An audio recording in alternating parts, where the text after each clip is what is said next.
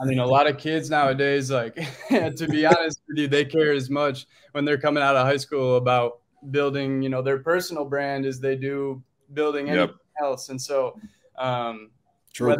whether that's right or wrong, like that's the way that it is. And I think it's important that staffs and coaches recognize that and embrace it. Like some are like, man, I don't want to deal with this. Like this isn't what I do. But at Yep. the end of the day, if you got to adapt. And some coaches have had a lot more success adjusting to the speed that college basketball and recruiting has changed.